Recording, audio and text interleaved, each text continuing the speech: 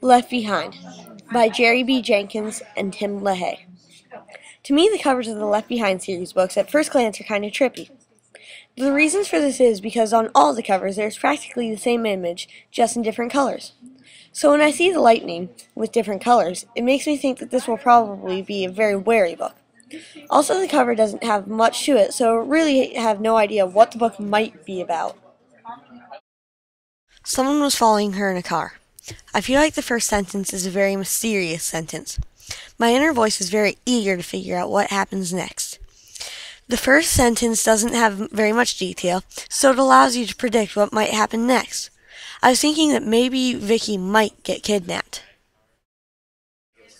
Someone was following her in a car. Vicky clutched her books to her chest and walked toward town. She didn't look back. She couldn't risk letting them know she suspected. I still find the first sentence mysterious, but as I read on to the end of the paragraph, I almost feel scared for Vicky's sake. My inner voice peppers my brain with questions about the book. What will happen next? Or is the person who is following her good or bad?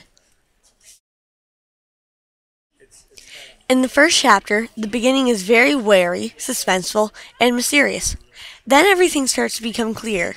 One way being that you find out who is following her, but towards the end again, it becomes a little confusing and jumpy, because you don't know whether the person who is following her is on her side or someone else's. All in all, the books in the Left Behind series can be very questioning, wary, and mysterious.